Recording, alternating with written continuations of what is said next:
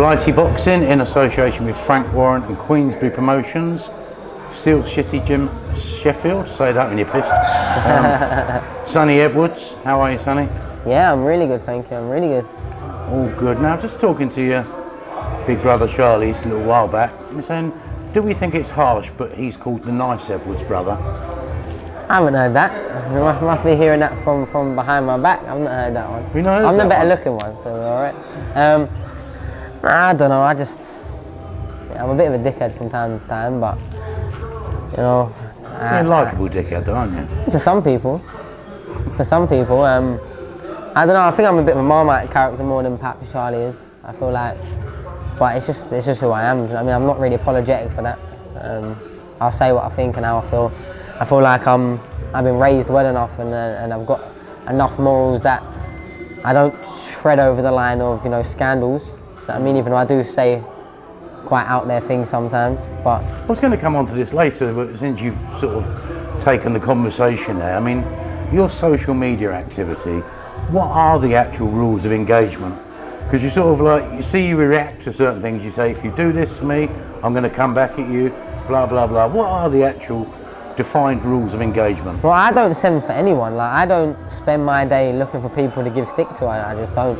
I mean, I'll comment on fighters fighting, boxing, but that's the world we live in, do you know what I mean? I think I'm a boxer, people follow me for my opinion on the sport sometimes, you know what I mean? But yeah, if people just want to disrespect me or try and dig me out, then I can take it to the extreme. You know why? Because I grew up in an environment where nothing's really off limits. Like, you get terrorized for everything. And do you know what? Charlie is probably the worst. Like, he was one of them kids, yeah, do you know, like, you say one thing to them, they take it to the highest extreme that they possibly can straight away. There's no insteps, and that was my brother, do you know what I mean? So, and I'm quite quick-witted anyway, but yeah, so he's mellowed right down. Nah, I just turn the camera off and he's still there. Tell him he's a savage, Charlie. Like, people, I would like to see it more, to be honest. I would much like to see Charlie like that more, because yo, Charlie would cut deep and there's nothing off camera. But see me, I think, and people disrespect me on social media and that, and like, you got to remember, a lot of these people, not all of them, but a lot of these people I don't know, haven't met.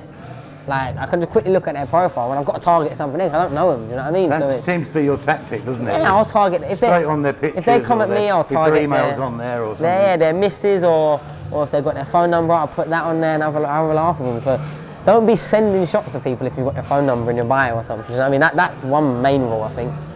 Sometimes they're literally begging you to take it down, aren't they? Yeah, but I think the thing is, the biggest rule for me is if someone disrespects you, you have to get them back. You have to get them out worse, and that's it. If people just show me love, I'll just show love back, and we keep it moving. I don't really pick on people.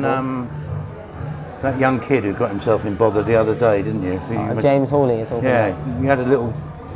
Didn't you have a little argument, a couple of arguments about that? Nah, do you know what it was, yeah? And I was onto James Hawley because he boxed someone I know, Josh Adewale. Josh Adewale is a decent little fighter, you know what I mean? He is a decent little fighter, he's tough, he's game, and they fought each other early on. James Hawley won. And I seen a little bit of it, and he was a good fighter, but like, he got, bear in mind he's a 6-0 prospect, yeah? That's fighting on small hall shows. Now, I don't know who gassed him up to think he can start sending for a large demographic in the world, which is the LGBTQ community, and in this day and age, it's like he had very, very little tact or I want to say spatial awareness, but I don't really mean that. Like, he just, like, being self-aware, like what you can and can't say. How old is he? 18? Is he? 21, I think he is. Is he? But still, like, silly pillow talk it was, wasn't it? But I mean, he's made a video saying, but he's been dropped by his management company, which is your management company. Yeah. And I think you posted something about you agree with that. No, I agree, but you know what it was, yeah? Like, everyone has their own beliefs, their core beliefs, their values, and what they agree with, what they don't agree with. Like, I could be really for gay people, gay marriage, or I could be really against it. But the thing is, the boxing world's not going to know, because I'm not going to just spout my opinions, you know what I mean? It's like, why? What makes you feel qualified to do that? But when he's come out there and sort of, the way he said it as well, it's not that he just don't agree with it. He's saying stuff like, oh, lesbians are alright, they can kiss. I want to watch that. Very misogynistic, very like it's pig mouth. I don't like it, do you know what I mean? It's disgusting, because being gay for a lot of people is a massive thing. You know, coming out as being a homosexual is a massive thing for a lot of people. And there's a lot of closet people that watch boxing. There's a lot of closet boxers out there more time.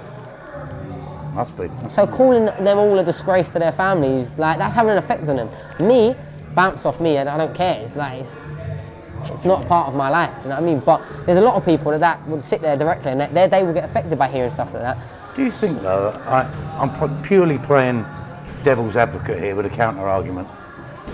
If the said management company adopts a high moral high ground, takes disciplinary action, doesn't that need to be, that standard needs to be maintained across the board? Not just because he's a 6-0 kid, you can kick him out. Billy Joe Saunders, perhaps. I mean, Billy Joe Saunders there's other examples but where, there's Billy Joe the Saunders. big players, they haven't taken action. But if we look at the Billy Joe Saunders big scandals, he's been punished for every single time, bear in mind. Not by them. But bear in mind, he's the one where he got the smackhead to slap someone walking. Yeah, that is quite naughty, it is, and he got in trouble for that. Not by them, but at the end of the day, boxers are little bastards. A lot of us are little bastards, you know, outside the camera. And I know. But if you set a rule, haven't you got to apply it across the board? But that's affecting one person, okay? The thing where he went, oh, your missus gonna give her a left hook, give her a right hook. It's in jest. Think of comedians. I can name 100 comedians that do jokes about cancer, do jokes about racism, do jokes. That was a video in jest. He's not sat there looking at the screen going, you're a disgrace to your family if you're gay. If you're a bender, if you want to bum people, you're a disgrace. No, I mean, that's a complete different. Yeah, that's a complete different. Like, different, if he came out and went, every single bird needs to get battered, then maybe I could have or said something towards gay people there. But he didn't. Like, okay, he's done a few naughty things that he's got a slap in the wrist for, but he hasn't slandered and like basically cussed out a whole sexual preference, you know what I mean? Like, you can't do that. It's like me coming out now on this and start spouting some very ignorant stuff about race. Like, you can't, there's certain things you can't really speak on, especially in a tone that's not. He could have said the same thing in a different way and not got off as bad.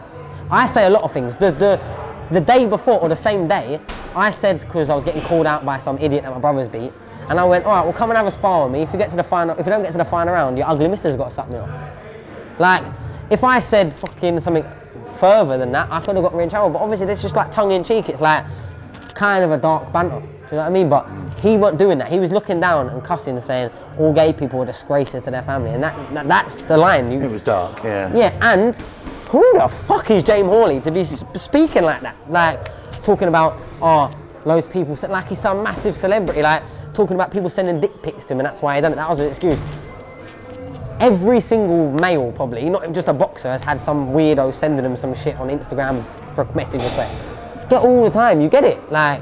You must get a broad spectrum of stuff. Oh, don't you? mate, I would love to start showing We out. probably only see the tip of the iceberg, don't we? Yeah, I mean, to be fair, I reply to quite a lot of mine, but like, and then obviously I put a tweet out like, no, to be fair, I agree, because it's like up there with the level of, it's like racism, you know, sexism, well, it is illegal as well, I suppose, isn't it? Yeah, but why? What? Because someone said, do you agree with LGBT? Bear in mind, he had a choice to just ignore that question. So when you get asked things, you can choose to ignore it. He chose to speak on it, do you know what I mean? Like, on his TikTok, like, what 20-year-old man sits there in bed with his top off, talking about gay people on TikTok anyway? I didn't know that even was a thing. I swear to God, I didn't realise this was a thing. Like, I didn't realise it was TikTok, I thought it was Periscope, that's what it looked like to me. Or like an Insta Live sort of thing, but like, no, he took the line and good riddance, man. They've got so many fighters, they don't need him. And I know what you're saying about there should be broader spectrum, but it's like, everything now take up to thing whether, because in our contracts, if we bring the company in to distribute, then they can cancel our contract. You've signed that by signing with them, and same with my Frank Warren contract and every other contract I've ever signed. If something you're doing brings them into distribute that they don't like, they can cut you at any point, and rightfully so. And I agreed with it. And then for him to then start tweeting saying, "Oh, I don't need to, you 2-stone rat," he's just jealous. Look, your biggest fight at 6-0. You boxed another small hall fight and a small hall on YouTube. I'm about to box my like 7th fight in a row on TV, earning probably more for this fight than every single fight. So you can cuss me all you want about being 2 stone and but I'm not arse, you know what I mean? I'm just not pig ignorant like him, so it's... Do you enjoy social media, or would you be a happier Sonny if it didn't exist? Without boxing, I wouldn't have it. Without boxing, I wouldn't have it. I'm very opinionated, see, and it's a good platform to just put my opinion out because it's something I'm qualified to speak on a lot of the time, like boxing and stuff like that. Like, I don't really speak on things that I don't really know too much about. So, like, yeah. So, but I'm not gonna start slating like like. And all I said was, the people that usually really unhappy and show hate towards gay people are the ones that are in the closet themselves. That's what I seem like. That's, you know what I mean? Because why is what two men do in the bedroom so concerned of yours? Should it? No. It should not affect your day to just sit that you're sat there fuming, getting dropped by your management team and all your sponsors. Like, it should not affect your day that much. I know as a straight male that the last 24 years, I've never needed to sit there and just slag off gay people and say they're a disgrace, because they're not. Because what people get up into the bedroom, whether there's a man and a woman, 2 men, 2 women, 4 men, 4 women, whatever it is, if I'm not involved, it's not my place to say. I think we've all done stuff in that bedroom that we wouldn't want our mum to know. We wouldn't want it to be common knowledge. You know what I mean? That's just life, innit? Whether you're straight, whether you're gay, whether you're lesbian, whether you're anything in between. Like, we've all done stuff in that sense that we're not proud of, but you just don't need to speak out about it. And like, when I watched it, I was cringing very bad. And that's why I put a comment on it. Like, I thought, what a dickhead. Do you know what I mean? Let me be real. That's literally what I thought. Well, let's hope he comes back from it. I mean, you don't want to see it. He's a good fighter, though. Destroy his career, you know. But he's quite, like, that's what I said. Like, he's a pretty good fighter, and I respected him as a fighter for taking that early fight, because I already was on to who he was before this come out. But when I seen it, I was like, oh my lord. And then to do the whole feel sorry act for me the next day, reading something that was clearly written, like, because he was, when he was cussing gay people, we weren't looking away from the camera and stuttering, but as soon as he had something to say about apologising, he was, do you know what I mean? Like, come Let's on. move on. Yeah. Last time I saw you, your hands were absolutely frazzled.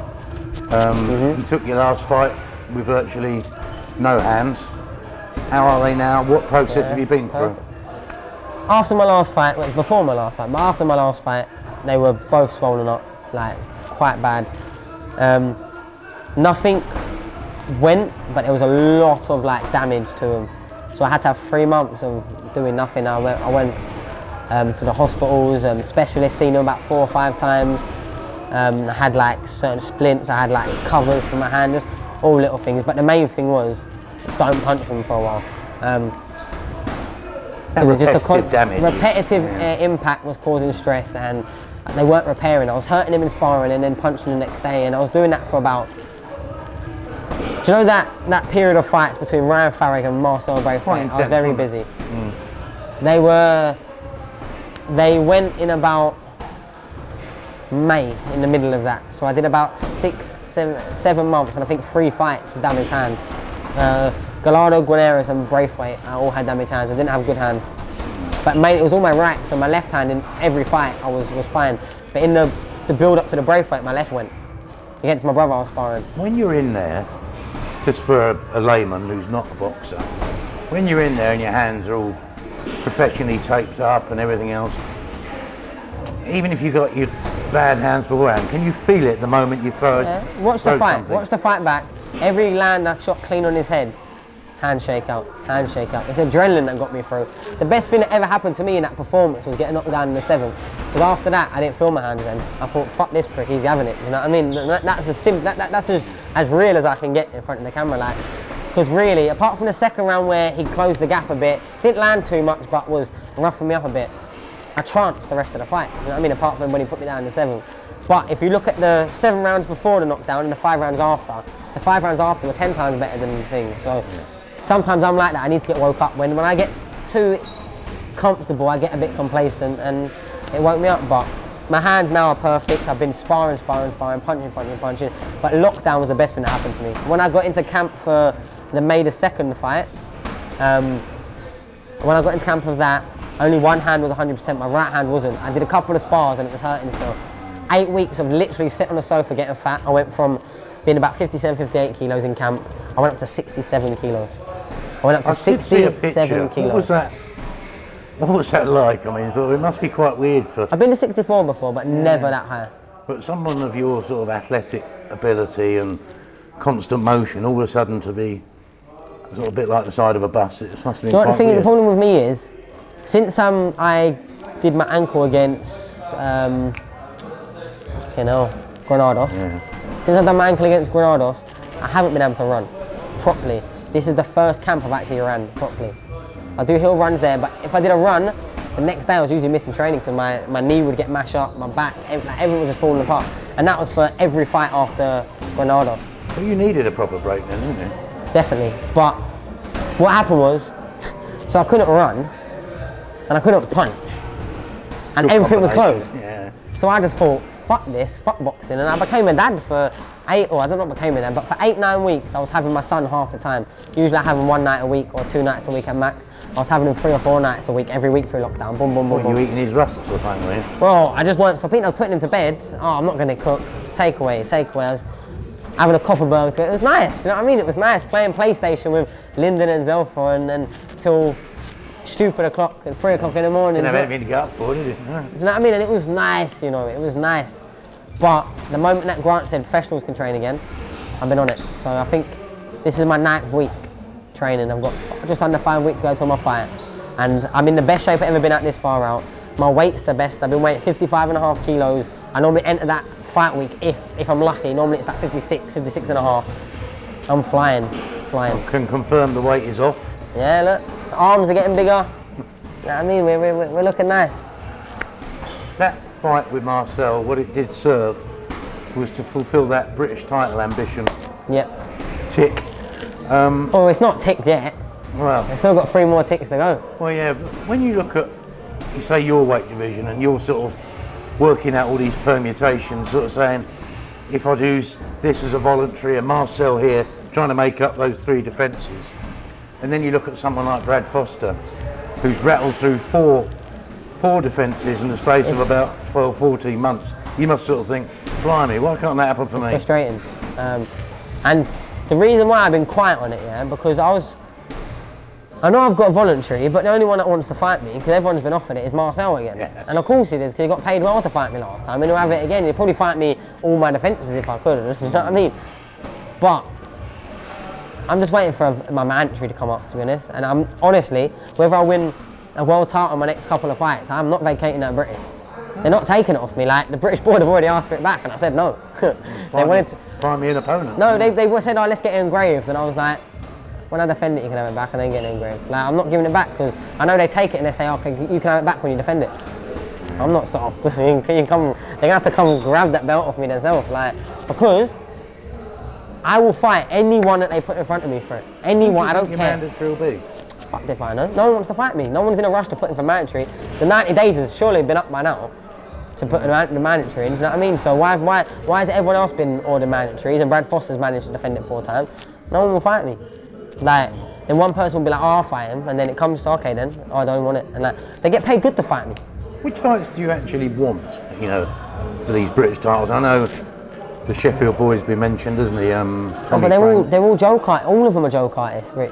All of them. I don't rate any of them. I don't, because they've all had good opportunity. Now, if you're not going to fight me for the British title, you must think I'm fucking lethal. If the British title and a good purse isn't, and BT slot is not enough to get you out of your bed, like, fine, but you're not taking the British title off me. Keep people saying like Wayne Smith, like, oh, you'll be vacating the British soon. No, I won't. Yeah. I will not vacate the day. Like Ryan Walsh, hang on. I will fight for a world title and fight 20 days later to defend my British if I have to. Do you know what I'm saying? Yeah. They're not taking it off, like, fact. I'm keeping that belt until I retire. If I don't defend it 3 times, I'll just run away with it and say someone robbed me. You know what I mean? They're not taking it off me. They're not. Well, it is up to them if to make the matches, isn't it? At the end of the day, there should be a rule in place, yeah, that if a certain amount of mandatories, like the time, if I don't get no mandatory the first time, and it come around for the time, and then another 180 days go by, no mandatory, another 100, they should give me the belt. If no one wants to defend me, like, if it goes to 3 mandatories, then there should be something. Like, Andrew Selby should have his British title right now. Yeah, sure. And he don't. And that's a shame. No one would fight him, would they? No. Yeah. Do you know what I mean? And obviously, I was too early to fight him for his British title. I was like 5-4, 5-6-0 when he vacated or whatever, or maybe I was getting on, but I didn't fight. It really held him up as well, didn't it? That, because his career didn't go the way it should have done. Charlie was going to fight him for it, and then got offered a world title. And then obviously when he pulled out the British thing, and then 2 months later it was, oh, he's fighting for the IBF. People thought, oh, he's dodging him. Well, obviously when you're told that you can fight for a British, fight for a world title, you're going to take that. Do you know what I mean? Do you know what I mean? So that was the only time we would have really had to. Charlie wanted to fight him. You know what I mean? You're back out keeping Daniel Dubois company. Yeah, again, On, it's like, I think my fourth or fifth show. I think me and Dan, been the amateurs together. We shared a flat and thing. Like, August 29th at the BT studio. Thomas Asomba. Now people might look at it and say he's got a bit of a patchy record, but he's a tough hombre, hasn't he? Yeah, and I know that. Like he was a senior ABA finalist in this country. He was an Olympian, wasn't he? He was a 2 times Olympian, I think, was he? He was definitely an Olympian. I think he might have been 2 times, maybe not. But and he gave Paddy Barnes a good old go as well in the Olympics. Yeah. I was there. And Jay in the pros. Jay, yeah, beat him by a couple of points. Lee got him out there right at the end. I've never seen that fight, but apparently it was a good fight. Lee said he's very tough. Like I said, styles make fights, and with me, I should be able to make easier work than what they have, I would like to think. But he's coming off great form. He beat Sean McGoldrick and then beat a 7-0 Kazakh. You know what I mean? So he's ranked with WBA, dropping down from bantam to superfly, sorry. So yeah, like, if people have a problem with that fight, I don't really know for them, because we can only work with someone that's living in Britain. And he's probably one of the harder fights you're going to get, really. Yeah. Joe Mafosa don't want to know, Harvey Horn don't want to know, Tommy Frank don't want to know. Like, I could list, no one wants to know. Kezi Klemi don't want to know.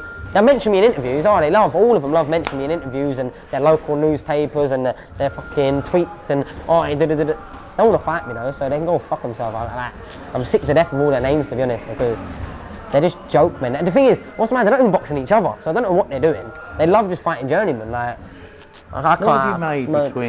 What have you made of the 2 BT packages behind closed doors? I think they packaged it up well and made a good programme out of it. It's a difficult one though, isn't it, with no atmosphere? Yeah, I mean, I didn't watch the first one, I'll be real with you. I watched the highlights, but the second one I tuned in for, the one Saturday. Just give you an idea of what you're going to come up with. Not even that.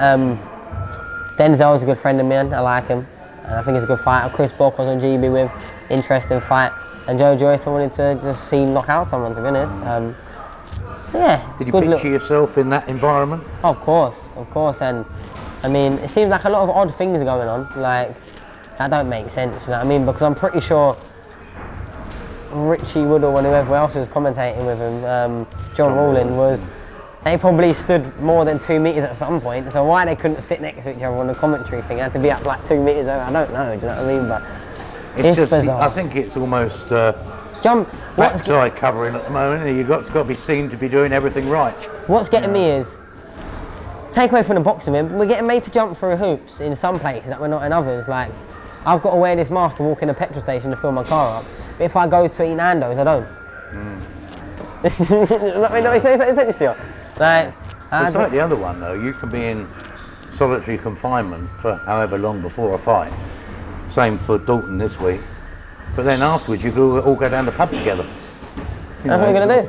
Yeah. All going to be in the hotel bar celebrating after. It's just, it is balmy, but it's got to be done, hasn't it? It's got to be done if we want to fight. And we've got to play to their tune, but the world that we live in is a very messed up place. I think that's a whole other conversation, but whatever they've done this whole lock the world down for I don't know. And I don't think we'd want to know, to be honest, but it's definitely not because one killer virus is wiping out the whole world. It's definitely not that. I know that for fact. Right, before we get into the world according to Sonny Edwards, we'll call it a day there. Because otherwise I think we're going to be sitting here for the next 3 hours. Oh, so. Jesus Christ, we will be. Sonny, nice one. We'll see you in a few weeks' time, or a bit more than that. Good luck with everything, and thank you for having us down.